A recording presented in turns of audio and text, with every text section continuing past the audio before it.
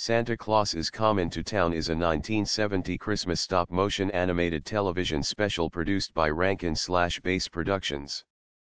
Kluger, Mickey Rooney as Kris Kringle/Santa Claus, Keenan Wynn as the Winter Warlock, and Paul Frees in various roles. The film tells the story of how Santa Claus and several Claus-related Christmas traditions came to be.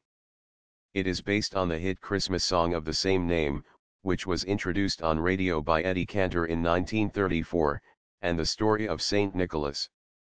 The special was created in Japan using stop-motion animation called Animagic, in which all the characters are made out of wood and plastic and animated via stop-motion photography.